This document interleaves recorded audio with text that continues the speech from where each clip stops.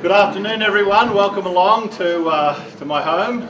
For those of you here for the first time, it's great that you could come. It's my pleasure to introduce our presenters this afternoon. We've got Corny, who's come over from Western Australia, and he's going to be answering questions and talking to you about his life and some of the things that he's realised. It's quite astounding.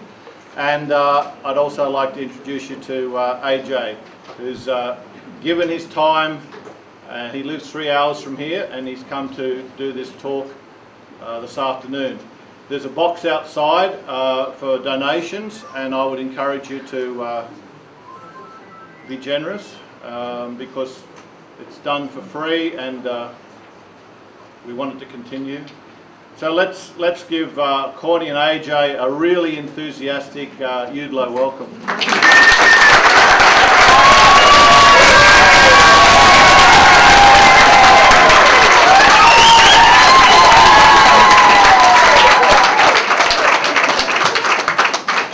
You're all crazy. Well, after today, you might not feel like doing that. Yeah, because today I've got a session that I'm even afraid to present. So what I'm going to do is just hand out, there's 4 pages here for everyone. Two pages actually, 2 pages printed double side. So if you can just take the top 2 and then pass them on. And we'll do the same at the back.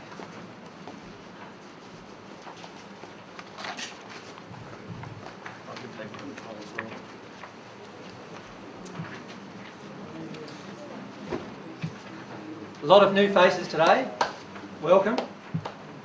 And I just wanted to give a special thanks to Fraser for doing the videoing for us today. His videos turn out with really nice quality. You can even see the whiskers on my face, and that worries me a lot, so I just have to acknowledge that. And I'd like to thank Peter too for his effort organising today. He had some stuff on this morning, and it required a bit of manipulation of his timing to make sure everything worked. And so I'd like to thank him too for his time today. How's everyone going with those sheets? Oh, somebody needs to give me one.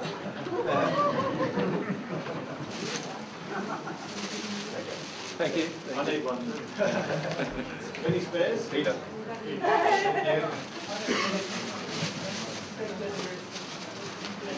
Who else? Hands up, you have got one.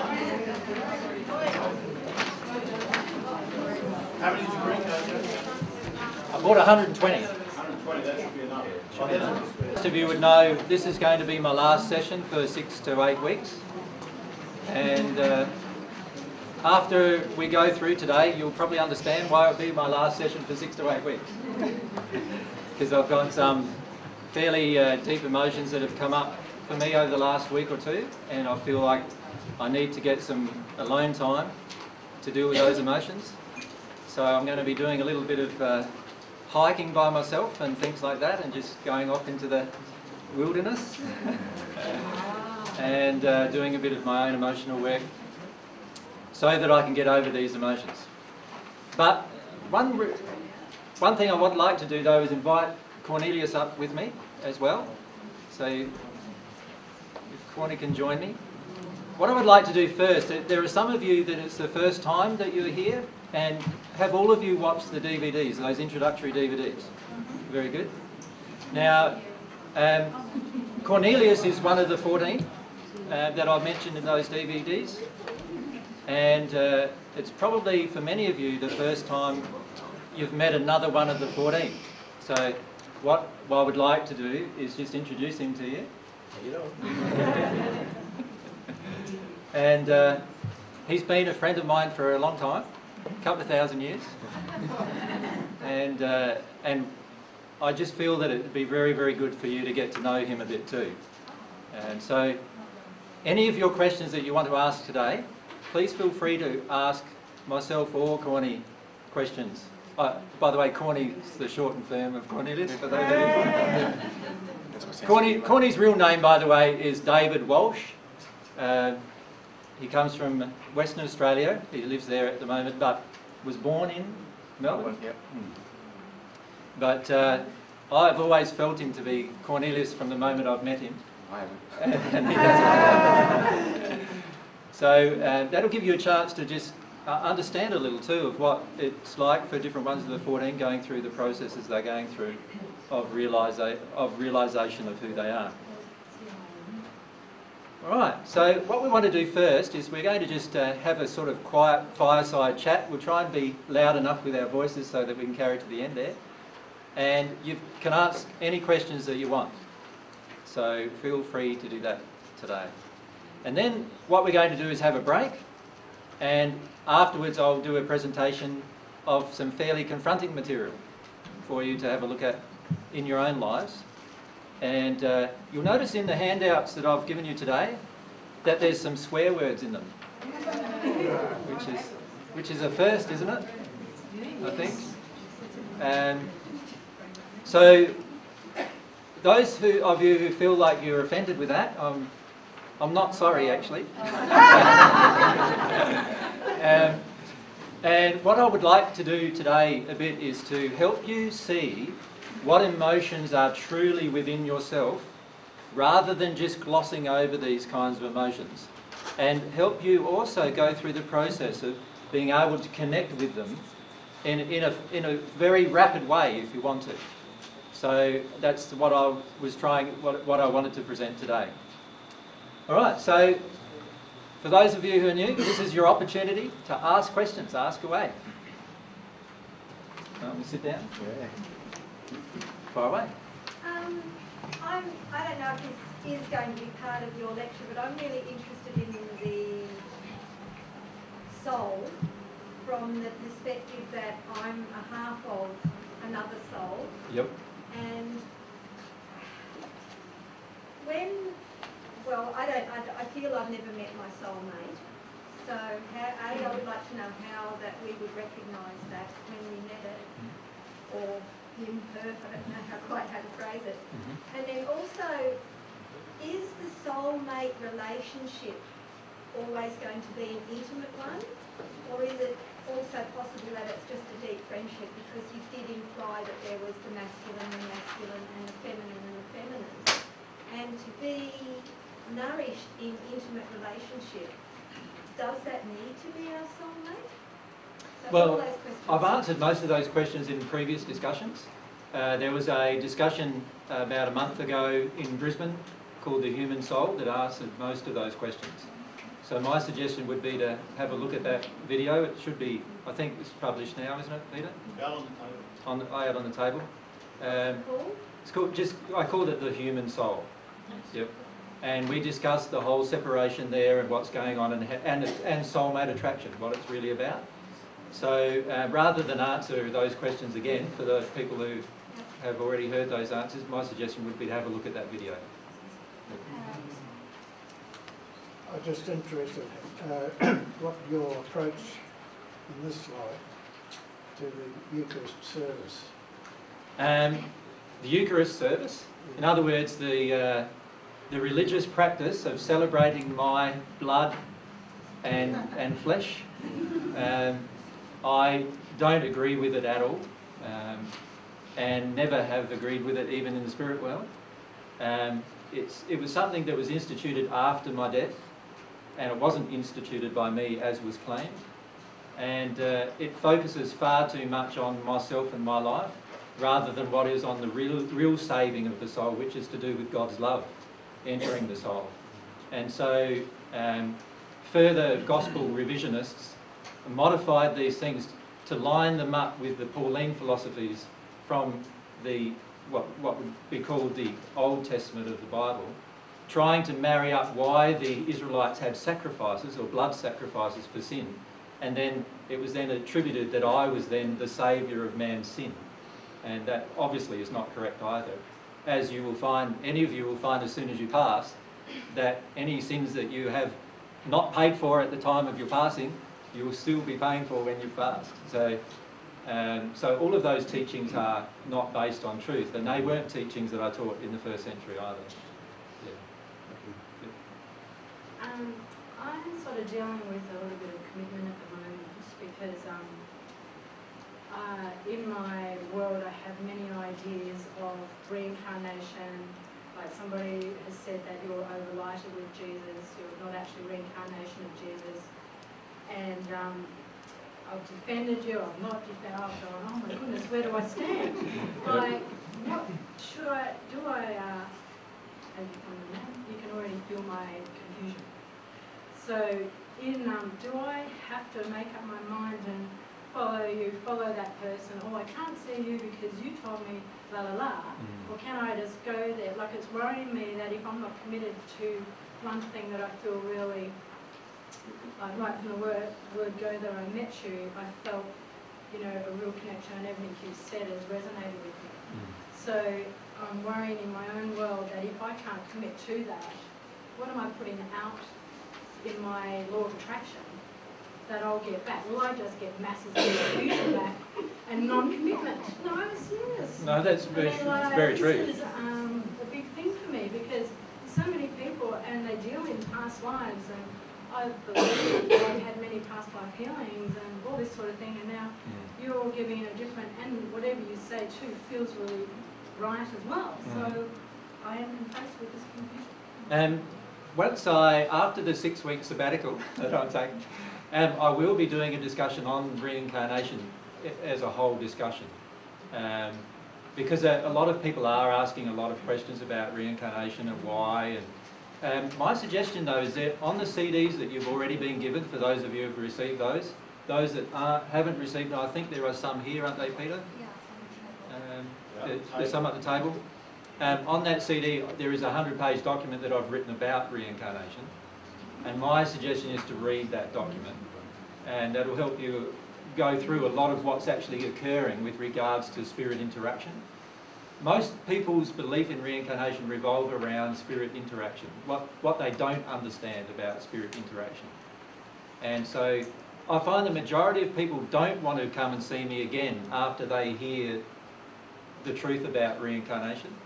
And so I understand their feelings and their viewpoint. My suggestion is that reincarnation is not a major issue. It's nowhere near as major as what many people are making it to be.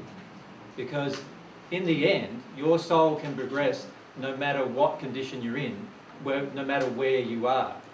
So when a person passes into the spirit world, one of the things, if you're a medium, you would know, is that spirits do progress in the spirit world, right?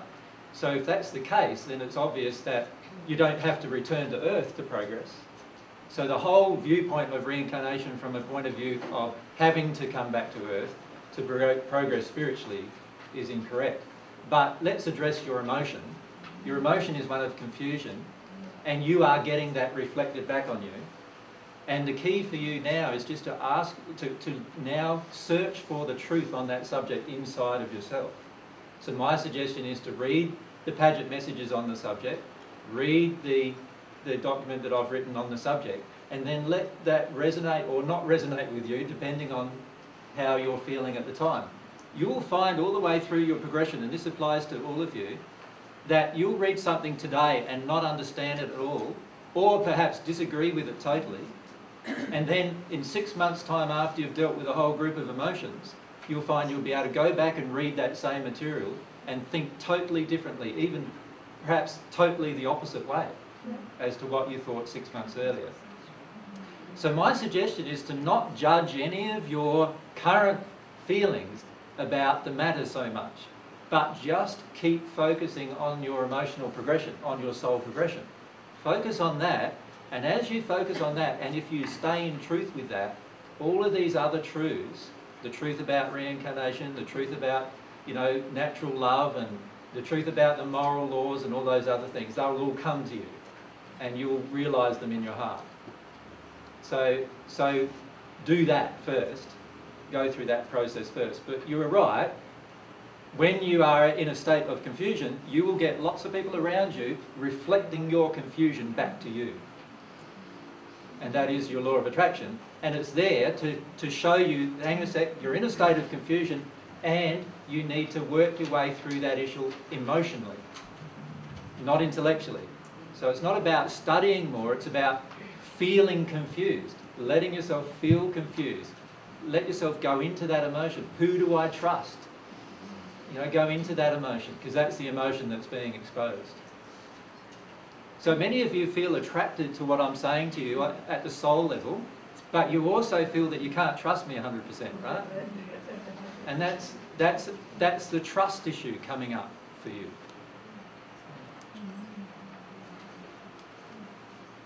Yep. I just wanted to ask about a teaching by Mary Baker Eddy, or along the lines of that your soul is pure and perfect. Is it helpful to think along the lines that the soul in God is perfect? Is that? I think it's very helpful, because What was the question? The question was, is it helpful to think that your soul is perfect? Particularly when you're first incarnated. And yes, I think it's very helpful to understand that all of us have been created perfectly, and when we first incarnated we were in a pristine state. Because then we don't identify ourselves and our personality with our errors.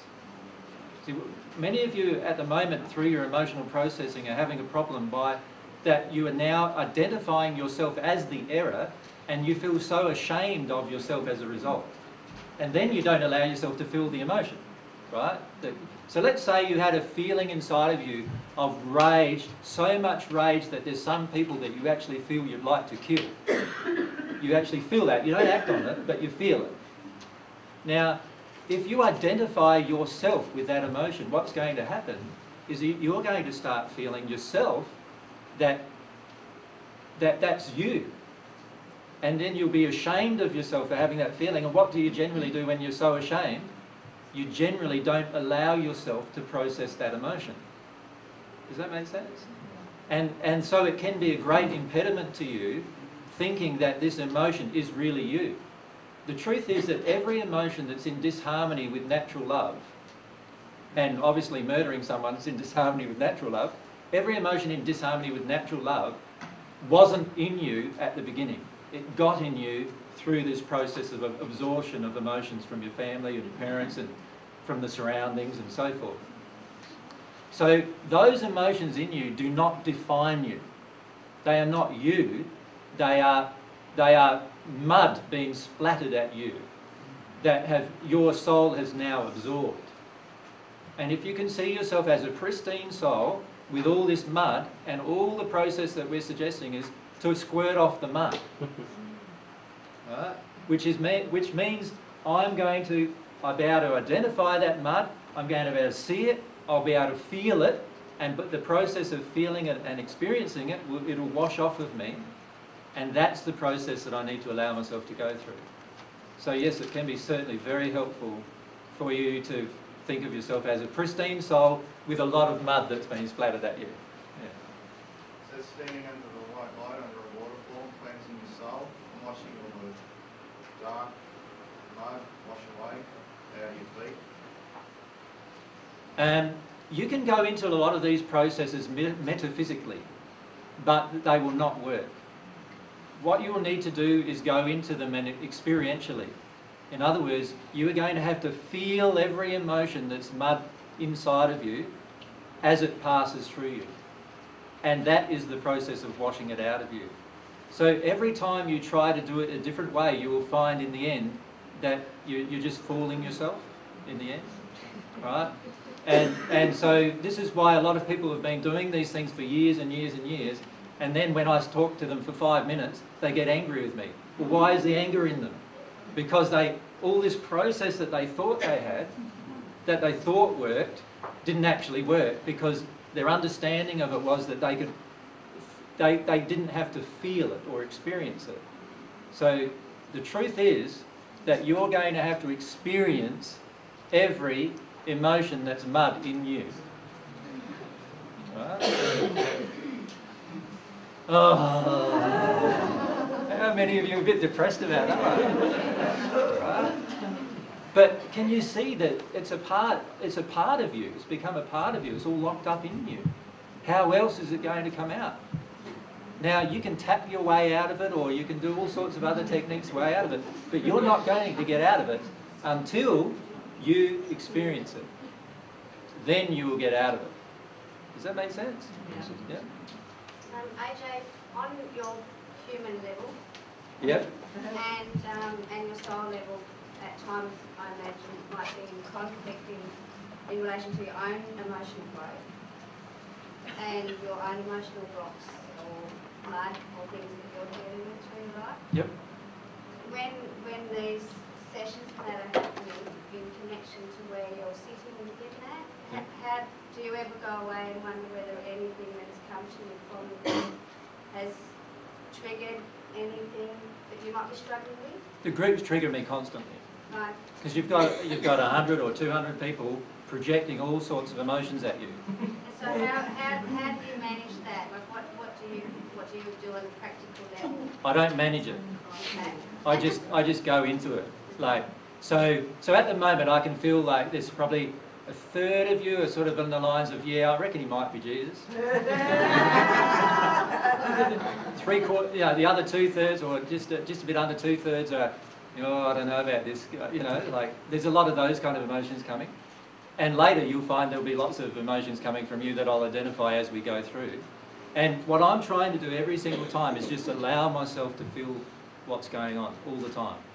So that doesn't impact on any projection back from you in any way from an emotional block. You're able to clear it as you're going through it to understand?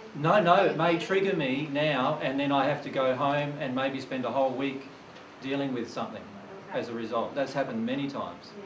Like I've had groups where, you know, one half of the audience has just gotten up and walked out. Okay. And of course that has an effect on them, right? Because if I've got emotions of unworthiness or whatever within me, they get triggered straight away. And then I've had where people have got up and projected lots of anger at me, and I go home confused because I'm saying, I just did a free session, and they're angry with me. Like, how can you be angry with someone who just give you something for free? You know, so I'd go home and process that emotion, you know, and feel all those emotions as they're coming up. So the key thing is to allow yourself to feel everything you're feeling at the time you're feeling it. That's the most powerful thing. Yeah. But not always easy.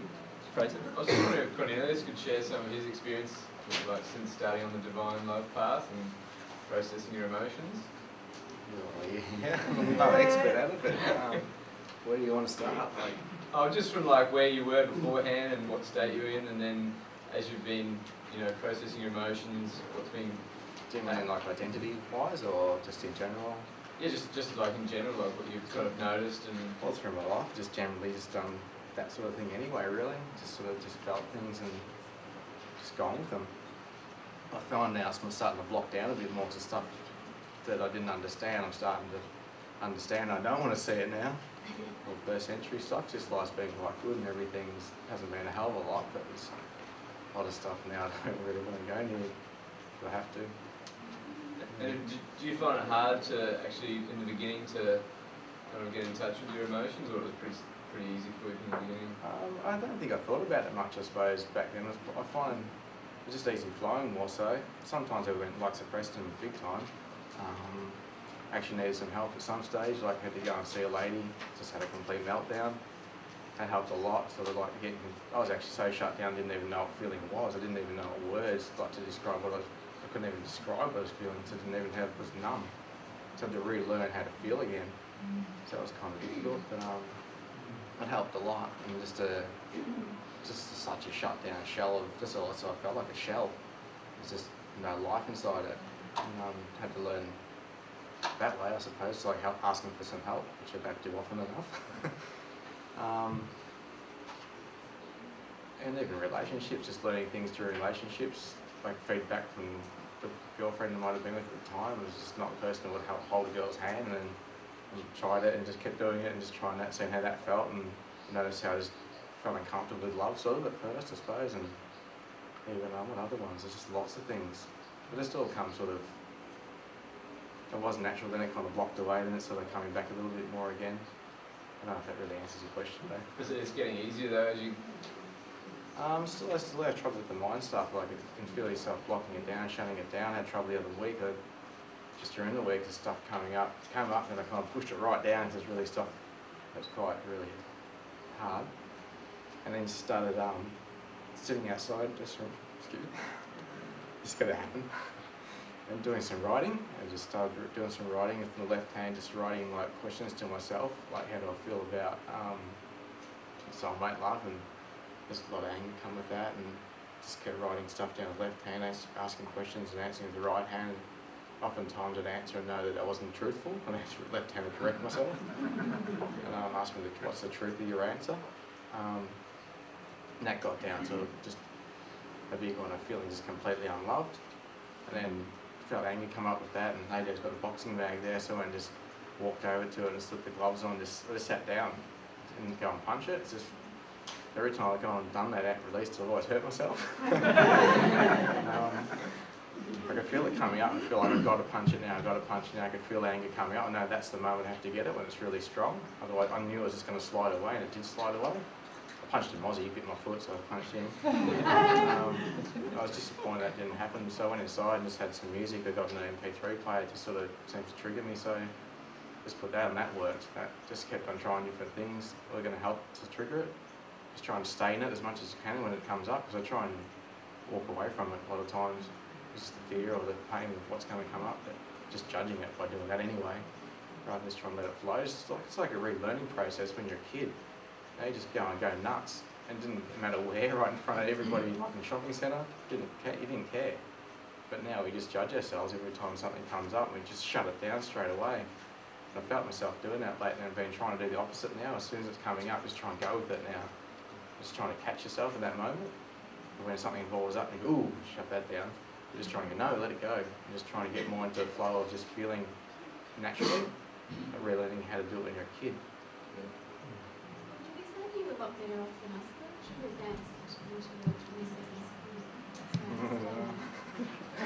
I feel I was like double the load. So that you kind of moved through all this stuff in the spiritual realm. So aren't you just heaps better off than us? I'm still a soul, still a person like you with injuries too, and upon returning, you can understand that process a bit easier. I don't know if you do understand that one.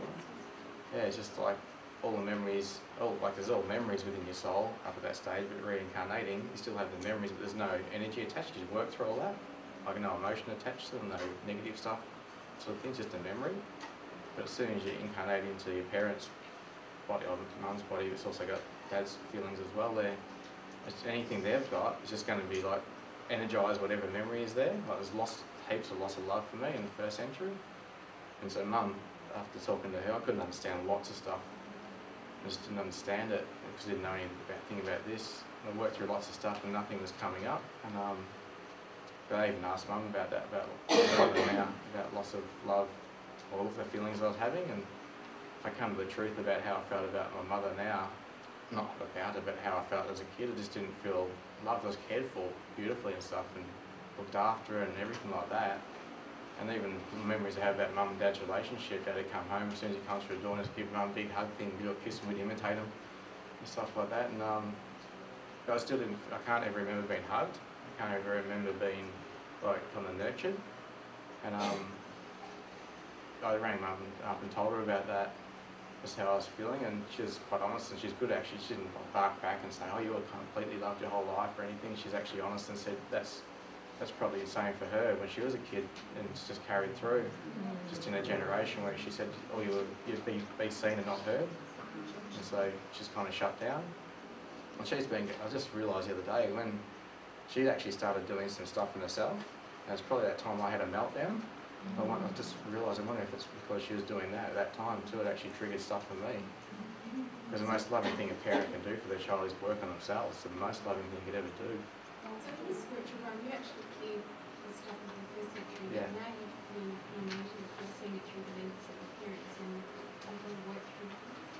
Yeah, there's another one. There's this, all that therapy stuff I was doing, it's kept on coming up, these feelings of being, like all the symptoms of being sexually abused, and I'm thinking, I can remember most of my childhood and stuff like that, and I'm thinking, I don't get it, and I had to keep revisiting it because it kept on like coming up, and I was attracting all girlfriends that had been sexually abused too. I thought, what's going on there? And I thought maybe it's something I don't want to entertain, so I'd entertain it again, like trying to go back into it, and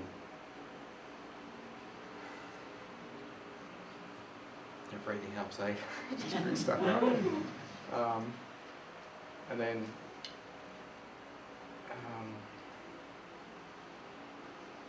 yeah, I just kept on pushing it away, so I'm not understanding it. When all this stuff come up about, you know, reincarnation thing, which I didn't want to take on at all, starting to come up with some truth that happened in the 1st century as a kid. I was asking, I rang up mum and dad even, if I can ask them if I had ever been sexually abused, because I had no idea what was going on and stuff, and they said as far as they know. I'm kind of shocked by the question. But if you can imagine like 2,000 years of experiences, all then stuffed through a heap of emotions from your parents, rather than no experiences. So like in your first incarnation, what you're doing is you incarnate, and at that moment you just absorb the emotional experiences of your parents that they have unresolved, and your environment. But if you've got 2,000 years of pre that history, what's happening is all of those experiences all get filtered through that those emotions of your parents. So then, do you think we're going to have more or less to do with than yourself? Yeah. It only comes up when it allows. I've tried both things, just trying denying everything, denying identity and stuff like that, and it's made things more uncomfortable. I feel probably more further away from myself, like less in touch. And then just trying the other way, trying to see what happens when I just try and let that stuff happen and just come on. It's the same for yourselves, just if you just let it happen and see what happens. And it's really true when you start feeling that, the hurt and stuff, and once you go through it, it's the only time I really feel alive, to tell you the truth. So I feel real, I feel like me, you know, I'm starting to feel everything. So that's what your soul is really, it's just everything, it's all your feelings and everything, so I guess that's finding yourself. Express that emotion and you look really beautiful. Do you know what I mean? It is, it's beautiful in everybody when they're in truth and they, you know, don't put this hard cover on trying to be, you know, be the man, or, you know, trying to be tough, trying to like be strong, all that crap. You know, when they're just real, it's beautiful, isn't it, really? Can it be like there's a phrase, the layers of an onion, you know? I've only just watched the DVD in the last week. This morning I was watching it, and an emotion about my mother not feeling loved by my mother or receiving love from my mother came up through one of Natalie's channelings. And it reminded me of 2 days ago at work. I was talking with another lady and I mentioned that my mother had passed 2 years ago, and she said, oh, you must miss her a lot, you must be very sad. And I went, no, because I honestly didn't feel much when she passed over, because I felt as though I didn't have an emotional attachment to her, because I didn't receive a lot of love from her, and I know that it wasn't her fault because she was brought up. And the key is not go there. Don't go there. Exactly, yeah. But it was very strong. It was very quick. Yeah. But I also said, now, Mum, we can fix this. Yeah. Because I know that I can help her move through. Yeah. And she can also help me Certainly. move through. Certainly. But because it was so quick, and because I'm crying, I've just answered my own question. It is a layer effect, isn't it? Totally. It just keeps going until it's totally cleared, and then there's no emotion. Yeah. So at the time of your mum's death, you had hardly any emotion, and that was because you're so that you were totally shut down about this emotion of not being loved. But what's happening over the last 2 years is you're slowly opening up with that emotion. So now you'll actually go through a period where you feel that you weren't loved, but you also have some positive feelings that you can have that healed as well.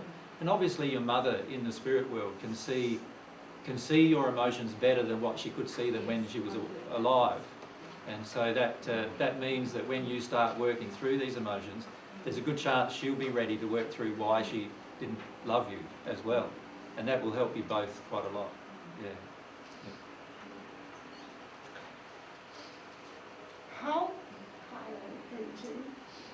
How far can we help others to recover from their pain and sickness?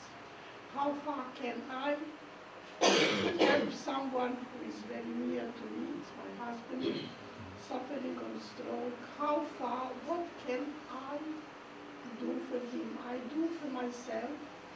I am grateful for the tapes we got, about 3-4 weeks. We are looking at them. They are beautiful. I get away from the fear of death. I am slowly working on to be alone, to respect it. I am going through this. I have a feeling I melt a lot of my errors. I recognize them. I try to compare them with the truth. And then I cry also a lot all the time. Yep. He's in hospital. He should be here. Yep. And So the question is my how... question is, I asked, the divine love to go into his soul, enter the soul of him and touch his soul and his heart with divine love's love, Yeah. that he can recognize and build on that. Well, Is that all I can do? well, the truth is that we can't actually ask for divine love to enter another person. Okay. The reason why is because the divine love only enters a soul when the soul itself is open to receiving that love. But we can ask God a lot of other things to help the person open up to love. So when we pray for another person, the key is to direct our longings to help the person, for God to help the person in whichever way is possible, to open their heart to God's love entering. And what God's constantly trying to do with all of his children is he's constantly trying to help their child get to a point where they will open their heart to love. And so the main way that we can help them is firstly by our own example, opening up to love ourselves. But in terms of helping another, it's very, very difficult to help another if they do not want assistance. He's in doubt Yeah. between yes and no. Yeah. And if a person's in that state, they must first move through that state emotionally and to get to the point where they really do want God's love to enter their heart. From that moment on, now they're getting lots of assistance, not only from yourself, but also from spirits and other people and the law of attraction. There's a lot of things that change. For many of you, you would have watched those who watched the DVDs the first time in the last few weeks since Peter's seminar. How many of you had some emotional things happening within the week after watching it? Can you just indicate? So quite a few, hey. Why was that?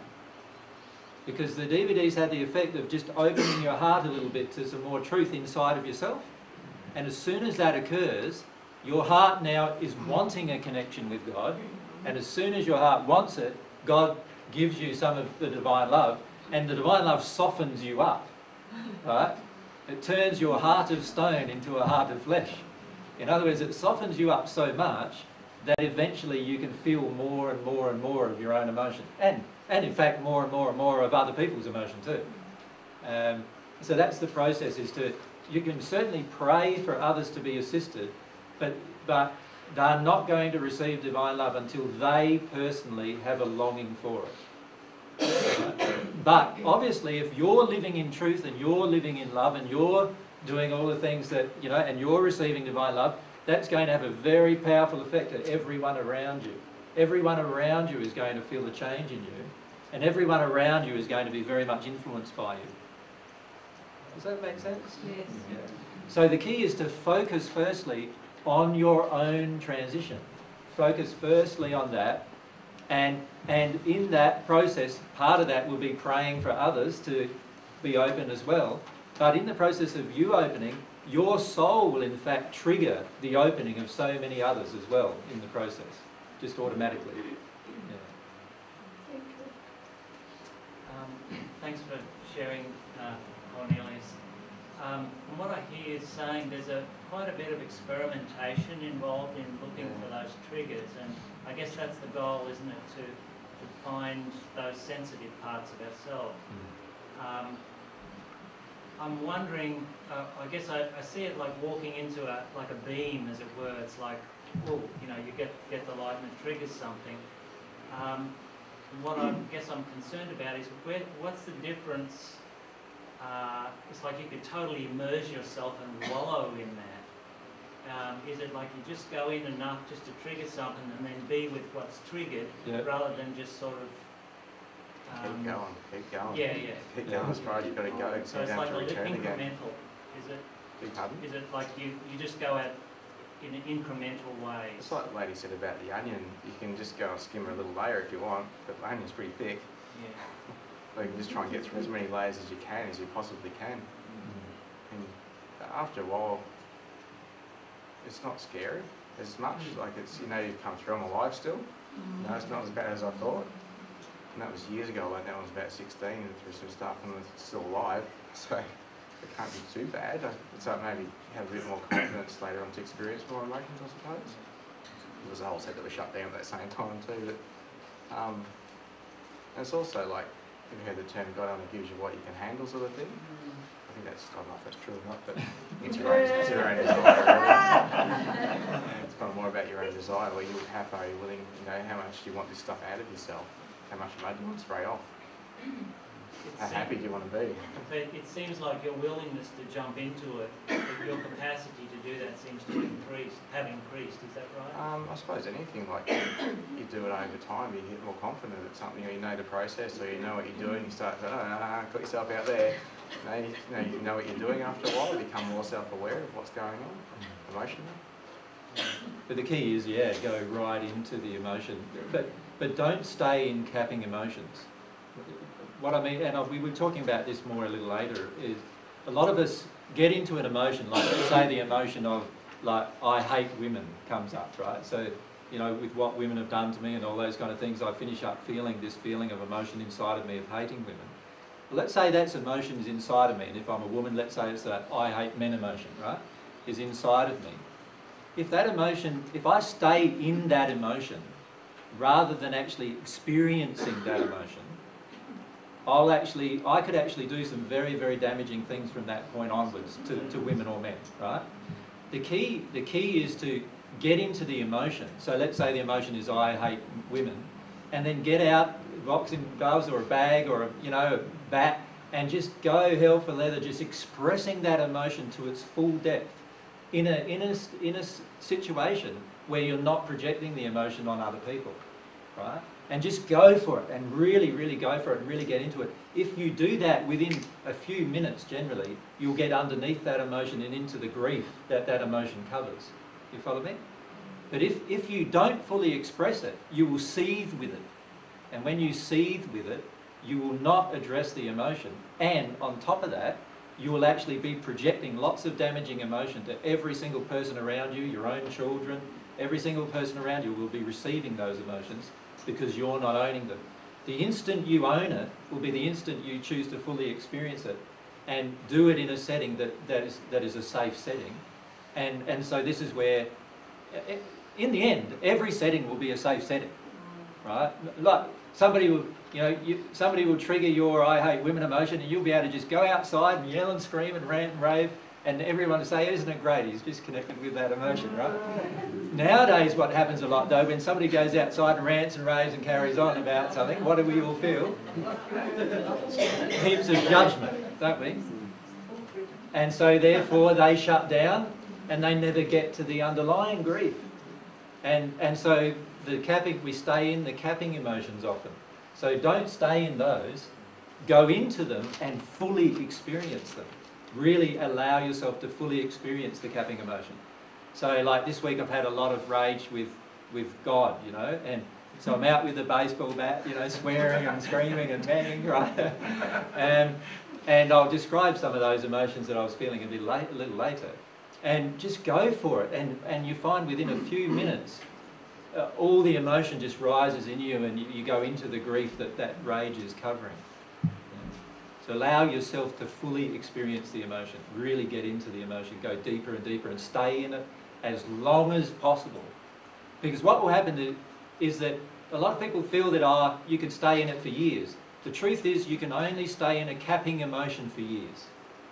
the actual causal emotion is experienced just like you would have experienced it as a child. Right? And how does a child experience rage? They might rage for 10 minutes and then it's all out of them, isn't it? And then what are they in? Crying and sobbing. And that might go for, let's say, half an hour. And then that's all out of them as well. Do you follow me? This is what often happens to a child. But because we've shut all that down, all that processing down, what's happened now is we need to go through that same process of fully expressing the rage, fully expressing the grief, and really going into it and stay in it until it's exhausted. And then when it's exhausted, you won't need to visit it again. If you didn't exhaust it, you will need to visit it again. So AJ, you're saying use the law of attraction moments that trigger a feeling, go into it, and that if you keep working into it like some boxing day, then it might bring up the closer to the core emotion around what is actually the child. And you don't even need to use the law of attraction moments. If you know that this week you had 3 times where you were angry with men, for example, then you can actually, you can write that down right at that moment, even if you don't feel you can experience it, and just revisit those first thing, Friday night, come home, all right, I'm going to deal with this angry with men. You don't need to wait for another law of attraction trigger to deal with it. Just put yourself back into those situations, get out something that can express your rage, and fully express the rage to such an extent that you're like a child expressing the rage. And when you get into that state, you'll find that very soon afterwards, you'll get into the underlying state. If you don't do that, what will happen is you'll stay in a seething state, in a simmering state, right? And when you stay in a simmering state, there are people in the spirit world who've stayed in that state for tens of thousands of years, in a seething state, right? Where you're seething but not actually experiencing the underlying emotion. So I'm not suggesting doing that. Yeah. It's a spirit world, isn't it? I was talking to a spirit still affected, a couple of spirits still affected by my actions in like 2,000 years ago, still in that state. It's a long, long time. It's so sad that they have to be in that state. They don't have to be, but they choose to be. So they don't want to go further with the grief.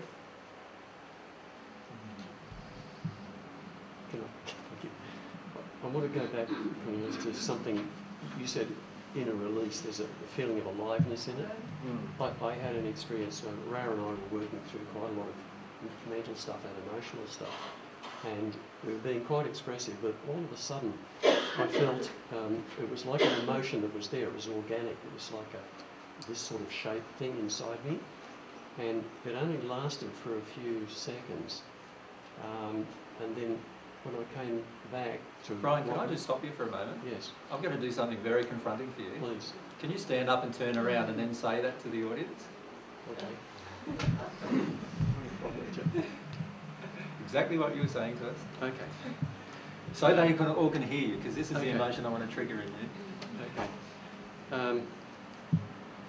We've been working through quite a lot of issues and exploring and exposing beliefs, and there was a time when we were working through something and there was a lot of emotional charge, and we were both being quite expressive, and I'm usually quite reserved, but it was productive. But all of a sudden I felt an emotion inside me, and there was it felt organic, and I could more or less see it as a tube like this, and it stopped me dead. I wouldn't say it wasn't blissful, it wasn't extremely distressing, it was just there, very powerful. And what I wanted to ask Cornelius was, while I was in this, just for those seconds, I don't think I felt as alive as that for a very long time. When we came back to still feeling free, but continuing, the contrast between the aliveness there and that was really remarkable. And I thought afterwards, why didn't that continue? I felt it would have been wonderful if I'd just gone straight further into that. And that's what I wanted to ask about. So why didn't that feeling continue? That feeling of just being alive? Well, not necessarily that. There was obviously something deep and powerful there. And something seemed to not let me progress into it. That's what I wanted to ask. Go that one. You can sit down there. So I fully understand the question actually, but that's it. What was happening is that you had that experience where you're experiencing the emotion for that few seconds. Yes. But then oftentimes there's other capping emotions that get triggered when we're fully experiencing an emotion. Right. This often happens when, well, even things like during sex and things like that, where you'll be open emotionally to one feeling, and then it will trigger this other feeling, like a lack of trust or a lack of, or hatred with men or something like that gets triggered through that process. And the key is to then allow that to happen instantly afterwards. But often what we do is we shut down that instant afterwards. And we may need then another occasion to do it. So what you need to allow yourself to do in the end, and what you will allow yourself to do in the end, is that these emotions will just be coming out of you and passing through you constantly, and you won't be checking them. You won't be actually analysing them. Yeah. You'll just be feeling every single one, and you won't worry if you go from a blissful emotion into this terrible grief and back into a blissful emotion in the cycle of a half an hour. That won't worry you. At the moment it worries you because you think you're nuts doing it, right? Many times. Yeah. But in the future it won't worry you at all. You will just allow those cycles to occur, any emotion come up as it flows. And the key when you're fully choosing is you will actually get to a stage where all of these emotions just pass through you constantly, and in a day you go through different really happy emotions and then really sad emotions and then angry emotions, and then like in a day you cycle, and everyone around you is saying, what's wrong with that person? No, they're not normal anymore. And you're right, you're not going to be normal anymore, right? Do you want to be normal anymore?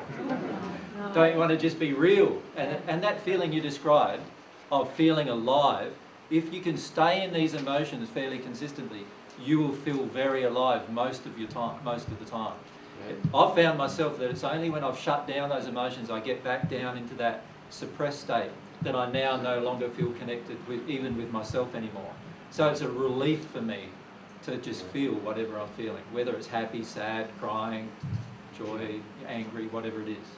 Yeah. I wasn't aware of anything that took me out of it again. But there would have been something. There would have been something. Yeah. Is there anything helpful for like intentions or? Well, the first thing, thing is obviously say, well, right at that moment I was avoiding something. Yeah. What was it? Okay. Or that at moment I had a fear pop up. What was that? Yeah. And ask yourself just what were you afraid of in that instance? Yeah. And usually you can access the underlying emotion rapidly again if you do that. Many of you will be very tempted, right? When you start this process, you'll start it, you'll feel quite enthused, you start it, and then within a week you're thinking, wow, this is just totally overwhelming me, I can't handle this. And you'll want to shut it down. I suppose the soul work should come with a warning. It's almost impossible to shut down once you start it. Oh no. Oh no. Yeah. And the reason why is because your soul loves feeling.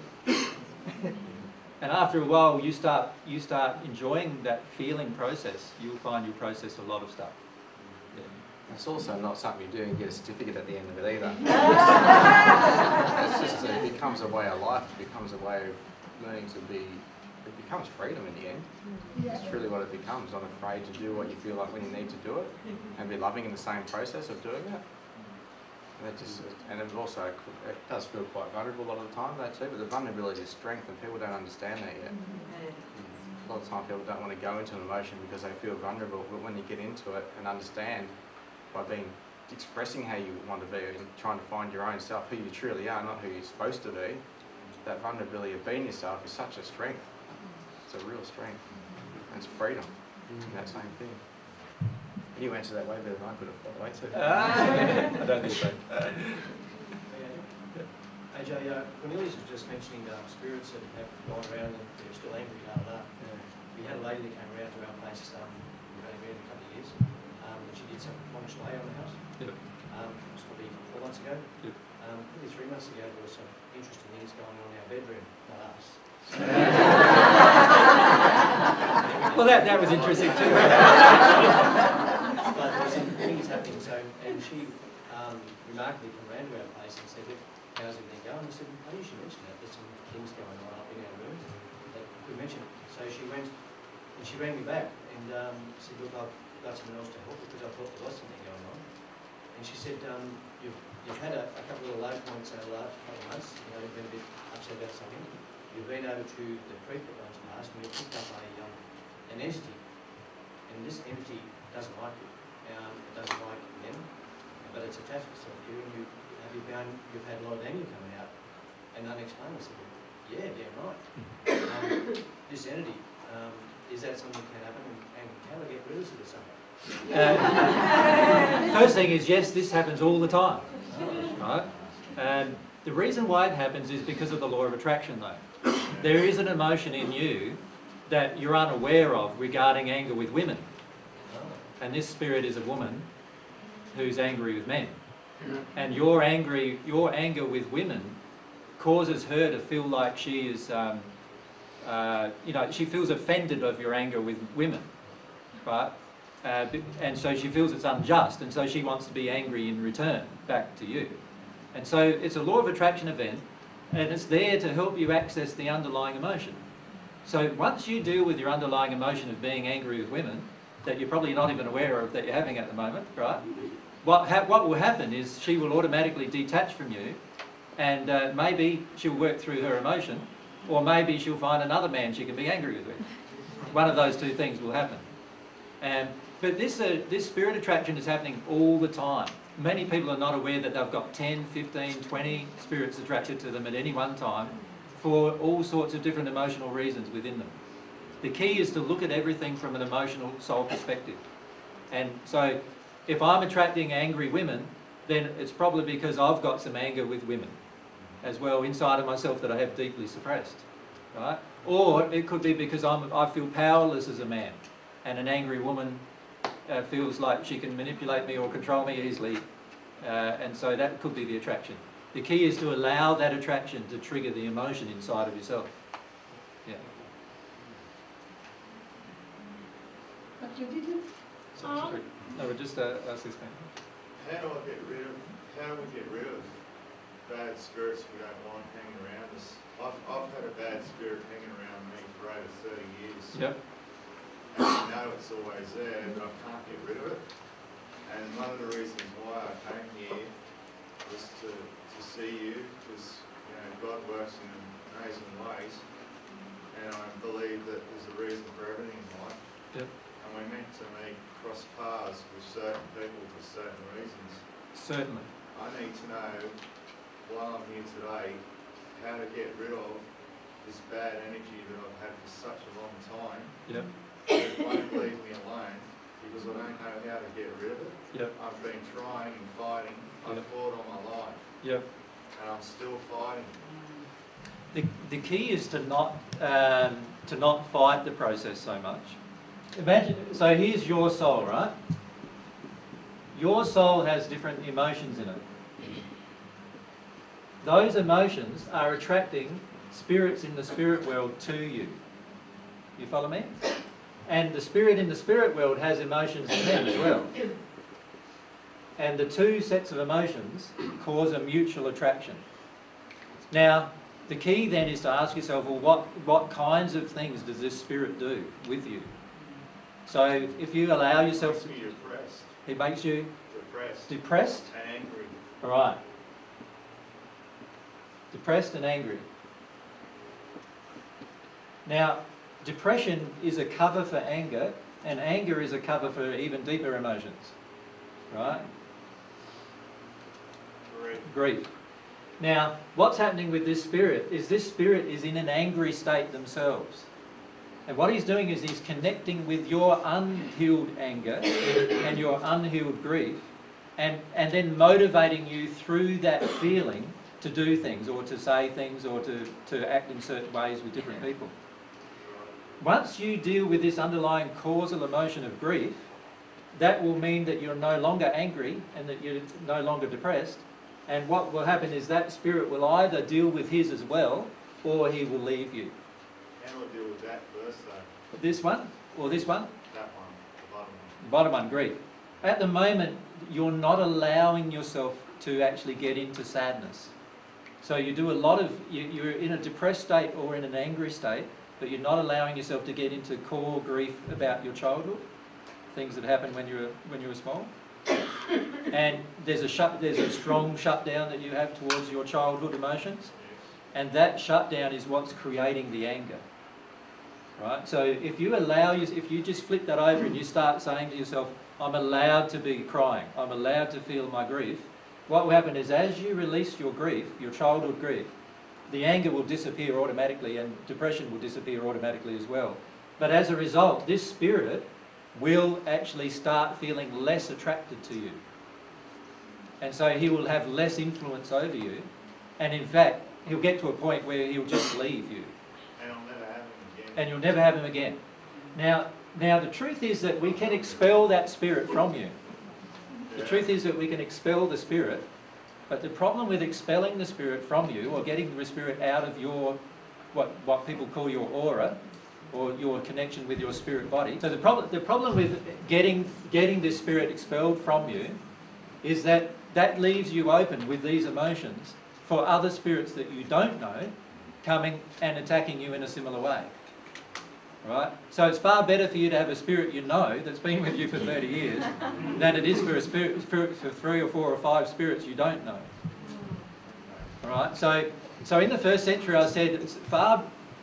Quite often, they'd expect me to expel a spirit, and what would often happen is that if you expelled the spirit, 7 other spirits would come along and cause a lot more damage to the person because they hadn't dealt with their emotion.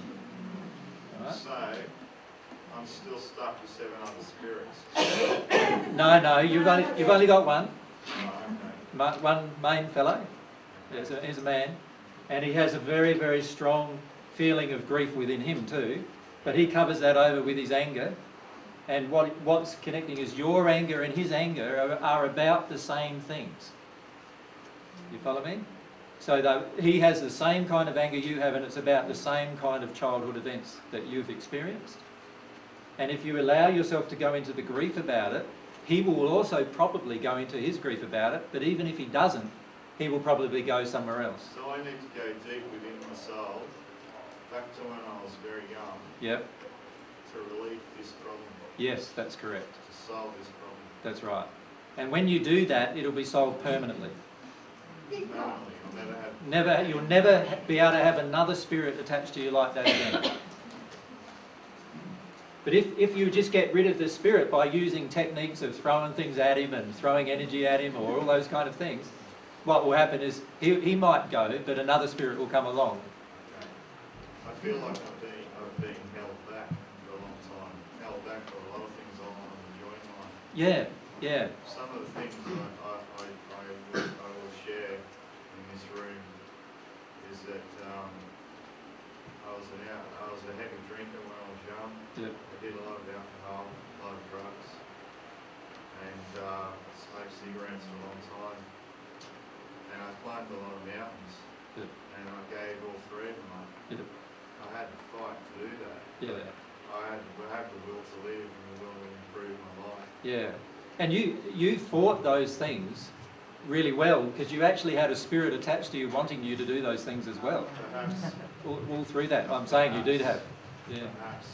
I think I did a lot of those things because I didn't know how to deal with underlying problems that I had. So Yeah. I would turn to alcohol and drugs. That's right. To try and block those emotions out. That's right. But in the end I knew that I was wrong and it was doing me more harm than good. So the key now is for you to go into that grief, into that childhood grief. Yes. Yeah. Yes. And I will talk to you about that later if we can. Well, it's sometimes difficult for me to talk with each person who wants to talk with me, but yeah, we'll see how that goes. Okay. So you're still going through your emotional process, but your soul has already been through that once before, right? No, this is the first time I've gone through the emotional process. For Corny, it's the second time, but it's actually the first time for me. So, when... Well, I didn't go through this emotional process in the first century. That's right. Yeah, but when you were in the spirit world and you went through the spheres... Yeah, I didn't go through it then either. So you just automatically were on the 22nd level? No. The emotional process is about there's two facets. There's the releasing of error-based emotions, which happens until the 7th sphere of your progression. Then on the 8th sphere of your progression onwards, now all you're doing is simulating truth-based emotions. So the error-based emotion process only happens up until the 7th sphere. So I didn't go through, and it was all, for me in the first century, it was all about assimilating new truths. For me now, it's about getting rid of the errors as well as the truths. Yeah. So for me, this is a very new process for me, but not for others of the 14. They've been through it once before.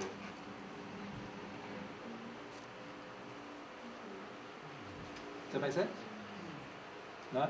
Is that because... That didn't make sense. Sort of, Say what yeah. you're feeling. But I'm just, like, if you, like, you're still working through your stuff, right? Yep. So you're saying what you went through in the first century was the stuff from the 7th level and above? What I went through in the first century was, at the time of my birth, I was in the 6th sphere. And all I had to do is work through truths in the 7th sphere. And then I became at one with God. I didn't have lots and lots of really hard emotions to process. Yeah. Although I had a lot of negative events happen to me at different times, I didn't have a lot of hard emotions to process.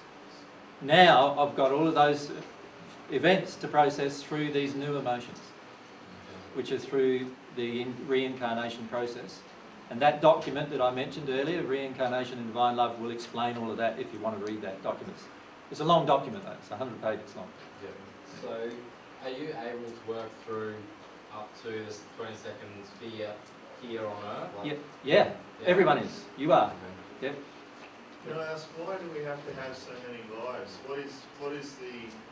Oh, we don't have so many lives. We only have one. But what I'm saying is, why do we have to have we're the same spirit or soul all the time, but why do we have to go through several bodies? We don't. Is it a journey of a cycle so that we learn to become stronger souls for whatever reason? No, what did I say? We don't. We don't have to. There are people in the 22nd sphere of the spirit world who've only, they've never come back here again. They've only been here once. They're not reincarnated. No, in fact, there, like I said in the original presentation, up until 1960 there was nobody who was reincarnated. If you can imagine, the 2nd sphere is even more beautiful than anything here on Earth. Sure. So imagine getting up to the 22nd. Why the hell would you want to come back? And particularly if you could progress all through that without coming back anyway, why would you want to come back? There's only one reason, isn't there? So it's not about clearing away karma or any of those things that people continually teach. Right? The truth is you have one life. You are one soul with one life. I've just had one life. It started 2,000 years ago. My first conscious recollection was when I was, well, before I was born in the 1st century. And from up until now, I have all of these different recollections of my one life. So you've been through several different bodies to this body now? No, I've had one body in the 1st century and one body now. The same body? No, different bodies because I incarnated again. I've only had 2 bodies.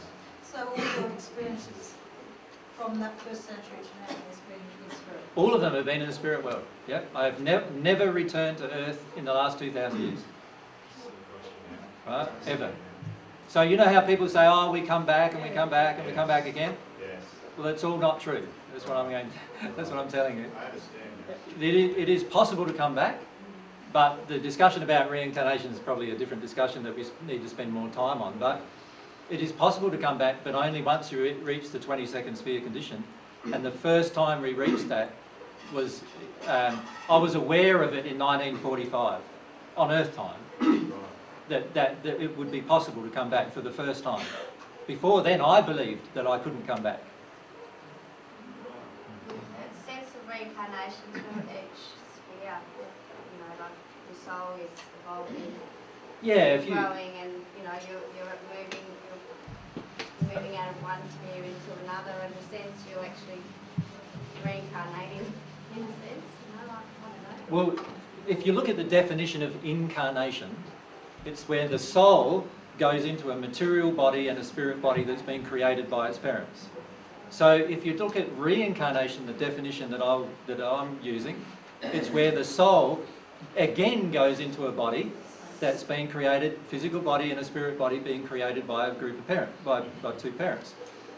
That's reincarnation. So the truth is there is no reincarnation in the spirit world, but you do go through this transformative process in the spirit world, where when you go from one sphere to the next, it appears to people looking at you that you change, and your body in fact seems to disappear.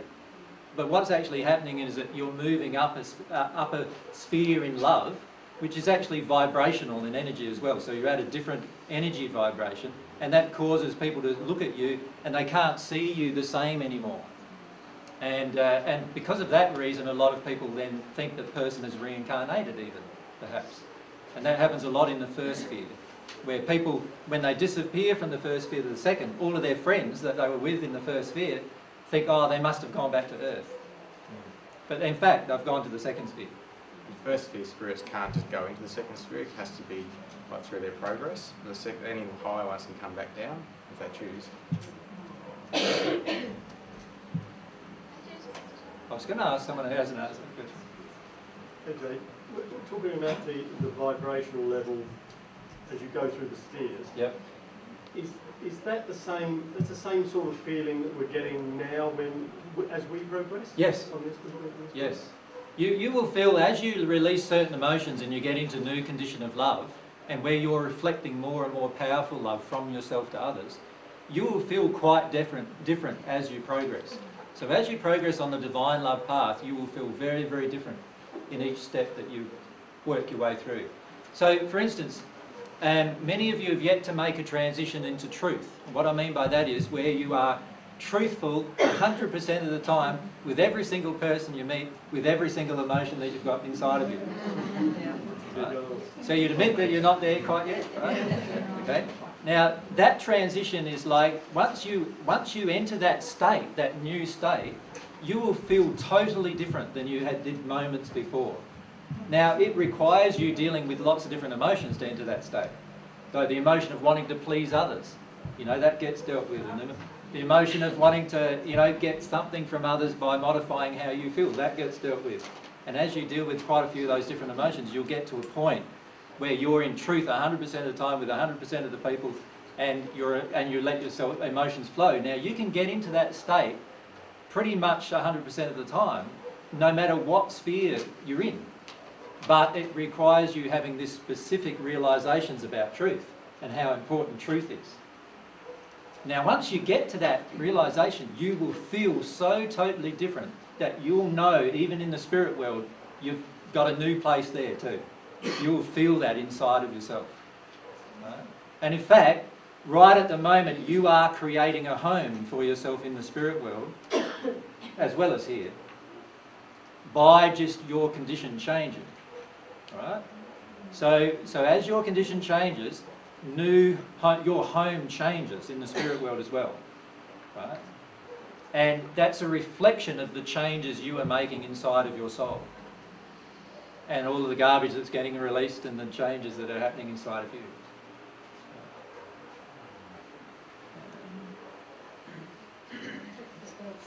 Cornelius, can I ask you? Yeah, sure. You mentioned that you didn't have words for some of the things at the beginning when you were talking about being locked and shut down. Yeah. Can you just tell me a bit more about that, please? Just like feeling numb. I guess just it's so much emotional sort of being blocked down. It's about love, all that stuff, and just got to a stage of realising I just wasn't who I used to be. I just felt so lost. I just disappeared from who I used to be, and even when girlfriends asked my mate, why isn't what's wrong with him? And just lost all compassion, I suppose, or want to love or anything. And even come to a point of wondering, just even asking myself, when somebody mentioned that to me, how much it's sort of gone down, like asking myself, how would I feel if my mum and dad died? And I just thought, oh, and I thought, that just like struck me, that was my answer. I was just shocked by that. I thought, and things just kept on getting worse and worse and worse, and I had to do something. Just come to a meltdown really, because I wasn't choosing to do with it. So you end up getting to such amount of pain that you just got to do something in the end. But you don't have to go down that road if you don't want to. Is that what you mean, or how like not feeling, not knowing how you feel? Like you just said, didn't have words for it. So Yeah. I just wanted to Like if you're in that situation, it could probably help. A lady was telling me when you've given out a sheet too of feelings at some stage, just every day, even just have a diary and just go through your day at the end of the day and ask yourself, how did I feel during the day? What feelings come up? So you just start identifying, okay, I had feelings. Ooh, didn't know I had feelings. You start noticing a little bit more. And it's starting to become a bit more like self-aware, I suppose, of what's going on inside yourself rather than what's going on outside yourself. I was totally shut down myself. Like, I didn't even know what I would feel about anything at one point in my life. So it's possible to get out of a numb state and into a feeling state, but it requires a lot of desire to do that. Is that like when we know we've felt something and we start crying or whatever? Yep. And we just don't have a name for what it is we're experiencing. Yeah, and we don't need to have a name either. I don't care. Just when stuff comes up, just let it happen. I don't even know what it's about. Just whatever happens, happens. Don't judge it. Don't even worry about it. Don't care about it. Just let it happen. Also with I was going to say with something else too. It's an experience a couple of weeks ago when I felt something coming up, so I went to go and sit with it, and just a little dribble came out of my eye. That was about it. And I thought that was pretty crap as I walked off. And but in that moment I realised I was judging myself, and also pulled myself up on that, like being self-aware once again what I was doing. I was judging myself for actually nothing come up. But then I realised, hey, you did a good job because you actually took off in that moment. You felt that, and that you didn't used to do that. I just walked off when we were working and just went and sort of sat with that, and I would never do that before. So I thought, well done. I realised what I actually had done. Hey Joe, when you incarnated in the first century, what caused you to go straight to the 6 figures? I can't at the moment definitively answer that question because of my own memories. But the feeling that I have at the moment is that there's a process that every person goes through in the spirit world when you arrive in the spirit world. And when you arrive, all of the injuries that are attributable to other people other than you are generally healed from your body. So while they're not healed out of your soul, they're healed in your body. And you go through a process of many emotions doing that. So if you're emotionally open, you go through this process. And I feel that that's probably the process that happened. But I still have yet to process some memories about that because it's about my identity and some things that I don't want to realise about my relationship with God. So I'm still working through those issues, so I can't really answer that question completely.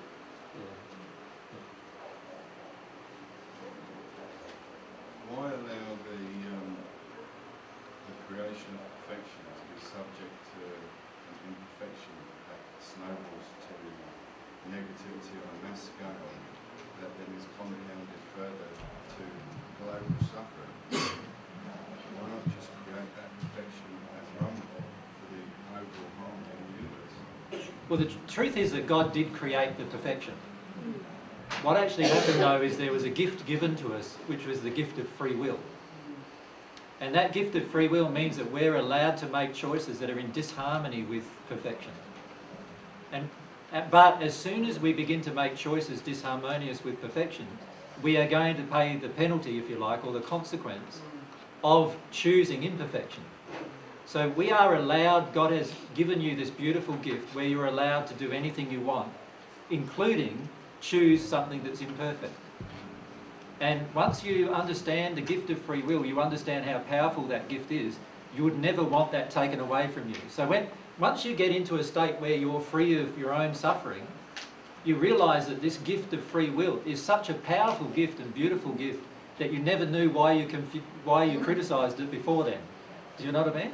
It's just because we're in a state of suffering, we often criticise that gift of free will. and we feel that God shouldn't have given us that gift. But the truth is that God created everything perfect, but gave us too this gift of free will, which is a beautiful gift that we can then choose to use how we wish. So how was the negativity created in the first instance if we were created in perfection? It's the only thing. There's a lot of people who misunderstand what perfection is. Perfection is that we were created, everything was created perfectly, and we're in a perfect, pristine condition.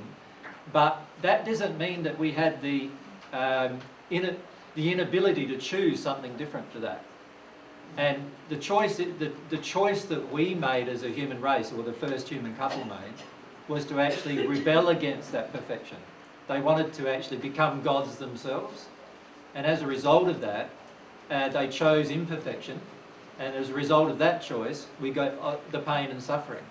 And once we understand that there's a relationship between pain and suffering and our choice of imperfection, then we start understanding how to create perfection again. And once we see that, we realise that we can actually get back into this pristine state ourselves, with God's help, of course, but you can do it yourself just by making different choices. And that's really part of the learning lessons that God has made for us to learn in this nursery of the soul. So this universe we're in now is the nursery of the soul, and there are other universes you will experience in your progression where you've learnt those lessons of free will, and you're now using your free will constantly in harmony with love rather than in disharmony with love. So the truth is that God created a perfect universe with perfect laws, but gave us this gift where we were allowed to, if we chose to, do whatever we wanted, including break the law.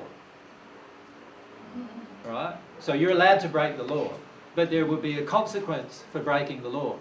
Now, the only way, if God didn't make it that way, then God would have made us robots. All right? So a lot of times we're forgetting this gift of free will and how powerful it is and how beautiful it is. The truth is, if God created a perfect universe that couldn't be muddied up a bit by your choices, right, then what would happen is that God would then create you as a robot without free will, and we wouldn't even be having this conversation right at the moment. Yeah. Right? And the truth is, this gift of free will is one of the most beautiful gifts that you will ever experience in your life. And when you bring it into harmony with divine love, when you bring it into harmony with God's truth, you'll find that the whole universes open up to you that were never open to you before. So you'll start to understand that this gift of free will is a gift and not a curse. At the moment, a lot of people feel it's a curse. Yeah. How can we make a choice based on perfection if we're coming from an error state in the soul? Good question.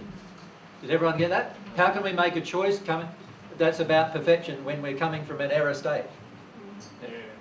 Yeah. It's a very good question. Remember, the way I draw it is that we've got our soul, and we've got what kind of influences? Truth influences and error influences, right? And error influences affect our all emotions, desires, what else? Aspirations. Our intentions and everything, right? Now, the question is, if this error is inside of me, how do I then know what the truth is? Well, you know by the pain you're in. Right? Because error always is painful and always creates suffering. Right? So if there's pain or suffering anywhere in me, in my physical body, in my emotional state, in my relationships with any single person that comes into my life, and if there's pain and suffering involved with any of those, I am in error. And I need to just come to terms with that I'm in error in that condition. And if I allow myself to see the truth of that the error always creates pain and suffering, then I can actually make some different choices, emotionally different choices. So obviously the first thing to understand is this soul is attracting the pain and suffering because of the emotions in it. Release those emotions and it will no longer attract those same events. And so the key then is to go through this process emotionally, not here, but here. So there is a way you can recognise truth even when you're in error. And let's face it, for most of us, we know when we're doing things wrong, even as we're doing them many times, don't we? Like, you know when you're yelling at your kids that it's not so much fun for them, don't you? You know that. But there's just this emotion at the time driving you, isn't there, a lot of times? I've just got to yell at them, I can't help myself. And that emotion that's driving you needs to come out. And you can see the damage that's happening to your own children if you're doing that many times. But we don't address it emotionally. We don't look at ourselves emotionally, and that's where the big problem is for many of us. We've been taught to think everything and not feel anything. What about all those behaviours that we have based on our errors that we do not recognize? Remember when you met me, you pointed out all these things that I didn't have a clue about? Yep. And I was so angry with you for pointing them out because I beg your pardon, that's not me. But I now realize, of course, yes. Well, the truth is that anger is really good. Because anger is telling me, as soon as, if anything in the universe gets pointed out to you and you get angry, you know straight away there's an error inside of your emotion, right? So it's really, really good. Anger is really good. It tells you things, right? Anger is a painful emotion, isn't it, to experience? When you feel it, it just, all your body tightens up, everything becomes very stressful. It's a painful emotion, and it's telling you a lot. No, I didn't even recognize that anger. You said, Helga, you're angry with me. I said, no, I'm not. So where do most people go from there who are not, having like... Well, the truth is that nobody can progress generally without somebody helping them. That's what I think. And this is something that you come to realise in the spirit world a lot too. That a lot of people in the spirit world realise that after a while that they can't actually progress unless they rely on something, unless they trust someone. Right? Now God has the ability to help us, but most of the time we're not connecting with God. So rely on other people who seem to be connecting with God to see what they're telling you and what the law of attraction is bringing you, and let yourself see those events. Yeah. But the truth is, for all of us, we will all have to rely on someone at some point to help us in our progression. Yeah. Okay, so as spirits are attached to that guy back there, yep. We could do the same with our relationships with other people. It's the same. It's exactly the same dynamic. Yeah, every relationship you enter, whether it's a spirit relationship or an earth-based relationship, it's all based about the law of attraction. So it's all based about what positive soul qualities do I have? What positive soul qualities they have? What emotional injuries do I have? What emotional injuries do they have that causes any attraction? And it's the sum total of all of that that causes the attraction. Yeah. And that's immaterial whether we're spirits or people on earth. It doesn't make any difference. How far do I have to hide my emotions, my cry, from my husband who is sick? You don't hide them at all. Because I am told, don't cry in his presence, don't show him your emotions, your pain. I want to know... You cry in his presence as much as you want. Yeah, do it. Yep. He'll love or help him. It's very important that we express our emotions in the situation we are in right at that moment. Truthfully. Truthfully. So, whatever attractions are going on, deal with them. Talk to the people you're attracted to even. Like, find out why inside of yourself you feel a certain way. It's all about that, right? It's all about feeling things inside of yourself and finding out. If you're with a partner like that and you're being forced into control your emotions, you are being forced into shutting down yourself, and that's shutting down yourself. It's painful, very painful. You need to just let yourself cry. So, like, if everybody did that, we'd all be releasing our emotions as soon as they happen, wouldn't we? And if we're releasing them as soon as they happen, would we be storing them? We wouldn't even have this problem we've got now, would we? because we'd have released everything. Is that what they're doing, like in the Middle East when there's a funeral? You know, women are wailing. Yeah. That's what's happening. It's really good process because they're not just wailing about the death of their child, they're wailing about all sorts of emotional injuries that are just coming out of them and coming out of them. And the funeral is the only time they're allowed to. That's why it's all coming out then. They're allowed to then. But if all of us were allowed to feel all of our emotions all the time, like if we burst out crying, if I burst out crying, I know I probably will cry today in front of you, based on some of the things I'll be saying later. And like at the end, what's wrong with that? Yeah, but see, we think there's lots of things wrong with it, don't we? Like if you see a really angry person punching a bag and yelling and screaming and swearing and everything, what do you feel? Right, so what do we want to do then? We want to shut them down, don't we? We want to stop them. We want to control them. We want to put them in a prison, or we want to put them in a psychiatric ward or something to control them and shut them down, right? So they don't get into ours. So that we don't feel our own emotions in the end. That's all it's about. Yeah. So, you know, you hear the term judgment a lot, right? True judgment is when you, through your own emotions, decide to try to shut down another person. So like, I'll start expressing some emotions later, and you will start feeling like, oh, Jesus shouldn't have those emotions.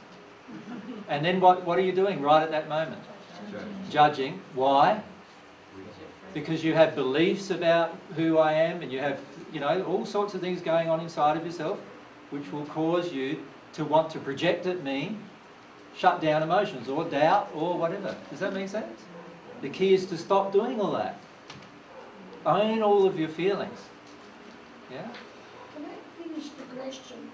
My husband has a feeling he's a burden to me. Yep. And it is he's in hospital, and he said today to me he would rather be in hospital as coming home to be a burden. Yep. How do you feel, really? Do you feel he's a burden? No, one side's no. Yeah, but see, you're not being truthful there. Other side's, it is too much to care. Exactly. That's the feeling you have. Your feeling you have is it's too hard for me at my age and my own physical ability to care for my husband at home. You feel that. He feels that from you. Talk about that with him. Let yourself feel that emotion. You're allowed to feel like it's too much. You know, it is exhausting caring for somebody, particularly when you're trying to care for him and care for day-to-day life as well. It's very, very difficult. Talk about it. I told him that I am in stress and he should understand me. I'm not telling him or showing that because I want to hurt him. It was because I am in depression and in stress, but I deeply love him, and I will stay with him. Yeah. And I try to give it to him to understand. Yeah. But somewhere is something between. Yeah, and the key is to discuss these things openly, because it will trigger your emotions and it will trigger his emotions. And it's okay, even though he's in hospital, to trigger his emotions. It's okay if he's in the hospital bed having a cry. In fact, it's very good for him. He has been home with Katerina for over 12 months. Yeah. Well, Katerina has been fine for 12 months by him and over him. Yeah. And he has closed down completely. Yeah. Because, well, I mean, he's had a stroke. And this is why I say you must do what is important for you first emotionally. Then you deal with the others, whoever the other person is. But firstly, do what is important for you emotionally. You follow me? He's had to cope for 12 months at home with Katerina crying about the situation. What do you do to help him? Does he have to keep suffering because he can see that it's a burden and she's crying and he's paralysed and he can't talk? He shut down his emotions so he won't talk anymore. Well, his choice to shut down his own emotions. 12 months is a long time. But that's his choice to shut down his own emotions. His emotions are being shut down because of guilt and other feelings within him. And he's allowed to make that choice. For Katerina, what she needs to do is make the choice that's in harmony with love for herself as well as him. You can't just love the other person and not love yourself. So if you're crying every day because you're feeling overwhelmed about caring for someone, you need to change the circumstances so you're not caring for them every day. Right? I You do started need... to be much more stronger. It's very good. I feel a big healing process through your activities. Thank you. Yeah. And as you deal with that, Katerina, what will happen is you will become stronger feeling within yourself. Now he's going to get triggered with some of his emotions. And one of the emotions being triggered in him that he doesn't want to feel is a feeling of rejection. Right? He doesn't want to feel rejected by you. But it's actually related to his childhood with his mother and lots of other situations that he doesn't want to deal with, right? So if we stay in truth, what will happen is everyone around us will be triggered with their emotions, no matter what. Over the last year, because you've been crying every day but not acting, you weren't in truth then. Do you follow me? When you're caring for him, crying about it every day, you're not in truth at that moment. You're not wanting to do something that you felt bad about doing, and you weren't in truth at that moment. Now you're in more truth. Now he's in hospital, you've got some space now to deal with yourself and deal with your emotions, and you're feeling better within yourself, aren't you? So you are now in more truth. Okay, and grow stronger and stronger. Yeah, and more truth and more love creates less suffering for you. I decide to go this path, and that's lovely. Thank you very much. It's my pleasure. AJ, how do you cope with, how should we cope with people projecting their emotions onto us? Does that mean that we've got to, like, I'll just give you an example of people that are living with me at the moment.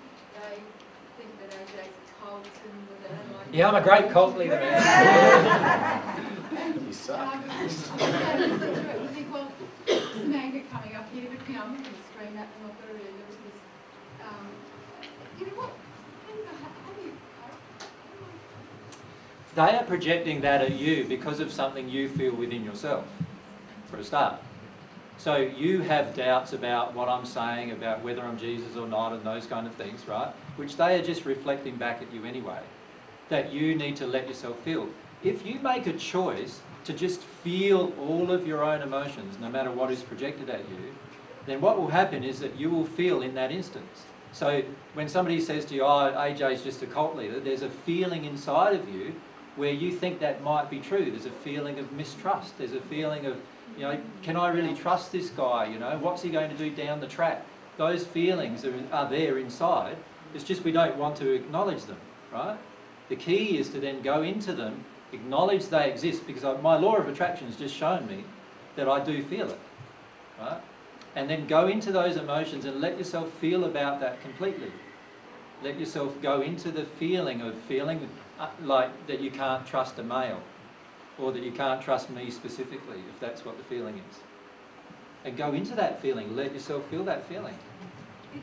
I've been thinking that it's a feeling of judgment, that you're judging where I'm at, and I'm thinking that maybe that's what they're reflecting to me, that maybe I'm judging other people's feelings. Well, there's another emotion that's attracted it for you, and that is when people judge you, you are very tempted to try and be conciliatory to them.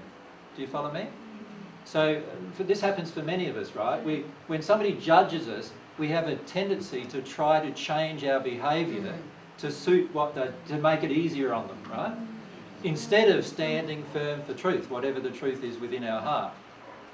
So that is another emotion that's getting triggered in that interaction. If you allow yourself to ask yourself, well, why am I having people stay in my home who are judging me? And you will be able to see that you actually have other reasons why you're having them stay in your home, but you're actually allowing them to harm you through their judgments by having them stay. Because, you know, they help you in other ways, and so there's this trade-off going. You're almost paying a price. The price is, I've got to put up with your judgment, and I'll get something in return now. Do you know what I mean? And what's being triggered for you is this emotion of how much am I going to sort of prostitute myself, it really is, in a way, to get what I need. How much am I going to allow people to damage me to get what I need? And you'll find when you don't compromise these issues of truth, ironically what happens is that you get what you need without compromise. But it's only after you've learnt that lesson emotionally. So if that triggers anger for me, which it does, Yep. and I sit there and think, I'm not going to win if I try and argue back, so I'm just going to sit here let's go into the anger. So let's go in the anger, go out the punching bag, right? And go, what are they doing to me? What are they really doing to me? They're judging me, but let's go into that. Let's go into the anger of that. How do you feel when you get judged? Go into the anger of that. Unworthy. Offensive. Well, firstly, we feel defensive and angry, don't we? Yeah. Right. So let's get into the rage. Get into the rage. Really get into that rage. Right. And once we step underneath the rage, what we'll find is that underneath the feeling of being judged is some terrible feelings about ourselves that are triggering, perhaps, or a feeling that I'm not allowed to do what I want. I feel like they don't know who I am. Like Exactly. They don't see me. Exactly. So the feeling of they don't see me will come up straight after you let the anger come up. And then you've got to ask yourself the question, do I want to live with people who don't see me? Does any of you want to live with a person who doesn't see you? Like, is it nice? So why are you still living with them then? Can you see can you see that straight away I'm making decisions? See, oftentimes we still continue to make decisions in disharmony with love of self. Right? So we live with a person who's unloving to us and we stay there. Why do we do that? Because of other reasons, isn't it, generally? So deal with those other emotions, release those emotions, and you won't want to stay there anymore. You'll feel it's wrong to stay there. And you may say to them, look, I love you so much, but we're going to be apart for a while until you work out that how you're treating me is unloving. So sometimes we don't want to make that decision. A lot of times dealing with our emotions are quite simple like that. We keep on going in a terrible situation, painful situation, terrible situation. We keep on going, keep on going, keep on going. In the end, we just don't want to make a decision to leave it. So we must have some really big addiction inside of myself. Does that make sense? I must have a huge addiction inside of myself if I don't want to leave a situation that's painful. Because I'm not that sure of my own truth. So get sure of your own truth, yeah. And the only way you do that is by feeling your feelings. Yep. So, allow yourself to understand what's going on. If I was sure of it, then that wouldn't, what other people were saying wouldn't bother me. No, but see, a lot of people use the excuse of, that doesn't bother me, so they stay in it anyway, saying they don't. The truth is that if you're getting judged all the time, at some level, you're not being loving of yourself, staying there. Yeah. So why? Go deeper into that, rather than justify your actions. You can say, oh, but I might lose my home. Yes, you might. Oh, but I might lose my family. Yes, you might. The truth is that when you want to really connect with God, there are many things you may lose initially, right? But you'll gain back heaps and heaps later on as you work through these emotions. You will. It's just that we don't trust that at the moment, do we, sometimes? Yeah. I'm having trouble stopping judgment purely on myself, not at other people. Yep. And I'm sure it's about so I can harm myself. Yep.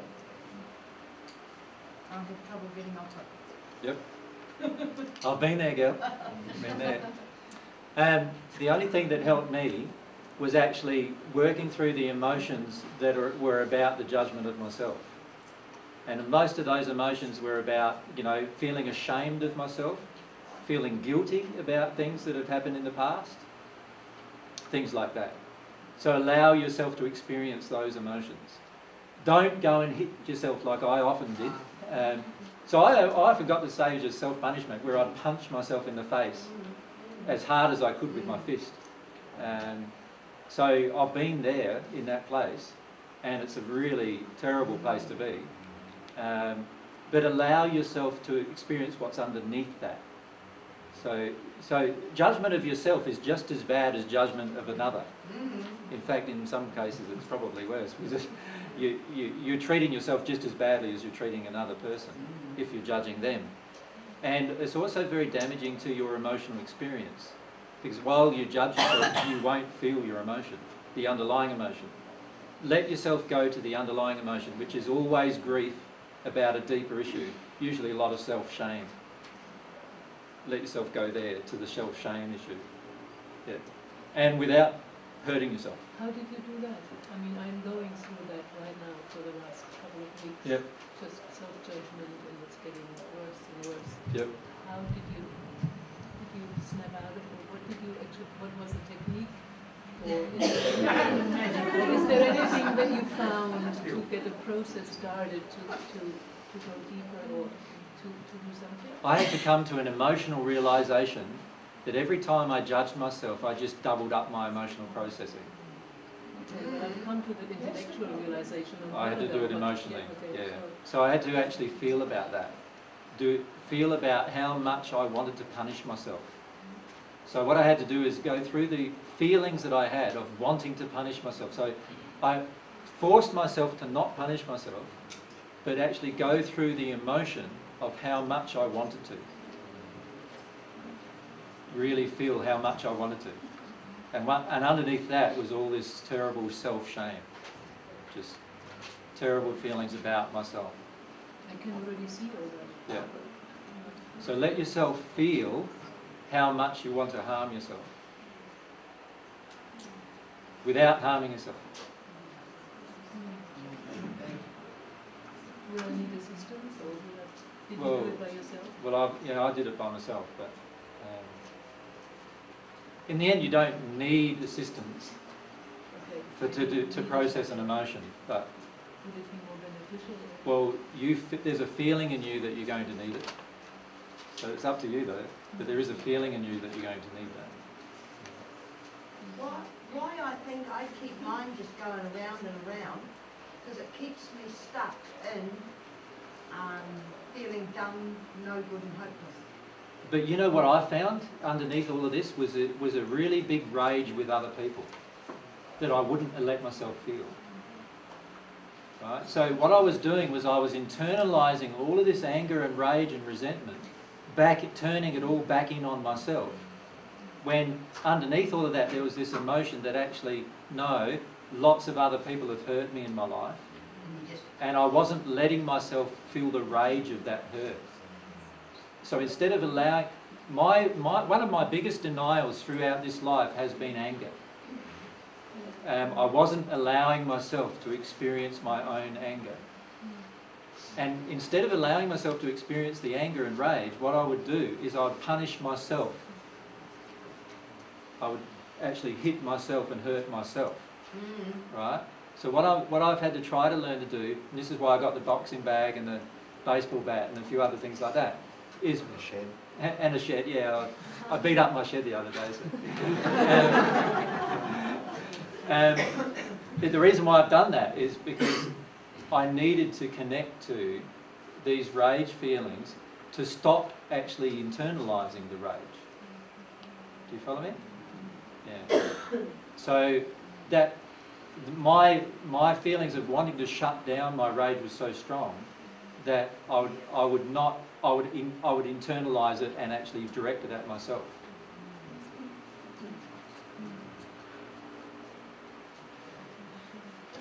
So there's a lot of things getting damaged around my house at the moment. AJ, you mentioned some crucifixion video titles, and I didn't get them last time. Crucifixion video titles? Oh, no, crucifixion. Only probably The Passion. The Passion. Yeah.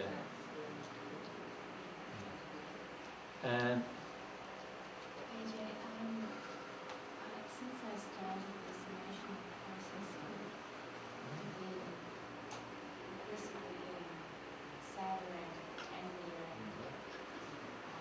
and stuck. Yeah. Getting sadder, angrier, to more terrible emotions inside. Who's feeling that? Yeah, pretty much everyone.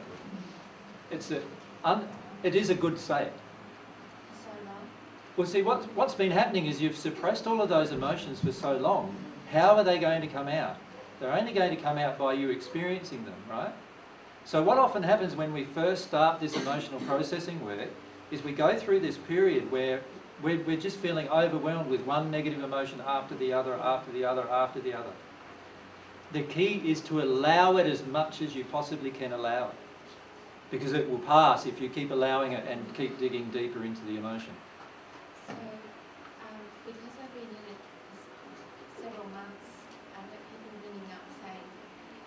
Are you all right? Yeah. Yes, are you all right? They want you out of it. Yes, and I said, I'm fine, and then I'll just keep going. But I started to wonder, because I didn't have any joy, it was like I was getting more miserable and more angry and more, Yeah. and I could intellectually see the pain that I've been through, but I couldn't, I have occasionally touched it, but I couldn't really touch it, and it gets me more miserable and more frustrated. And the emotion that you need to allow yourself to feel is this deep rage of frustration. Right? That's the emotion that you were skipping over. Right? So you're trying to access an underlying emotion when the top level emotion is there ready to go, and you don't want that particular one to be experienced. Does that make sense? So let yourself experience that one, and within a few minutes you'll probably get to the underlying one. Can I say something to that? Yeah. For me, a lot of the physical stuff like boxing, bag, punching, whacking things, it doesn't work for me. I've tried and I keep on hurting myself. So it's not effective. But what I've noticed lately is it needs to be voiced, like really come out. It needs to be screamed, yelled, whatever comes out, and just go nuts with that. When it comes up, it needs to happen. Because a lot of it's not so much this stuff, but the first century stuff, everything was suppressed. You weren't allowed to say anything. You had to shut up. You just had to cop it the way it was, sort of thing.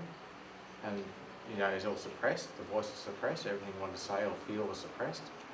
So feel for me now, that's avenue starting to work for me, just to let it out in your voice. It almost sets off a switch, like straight. Okay, click. Sets off a switch. Thanks. It sets off. Just goes off. Just gets you into just a really deep spot that you can't seem to access any other way. That's for me. Because everybody's different, so you'll find different ways that work for you and other ways that don't. Let's practice. Like really feeling some rage type feeling and expressing it with your voice.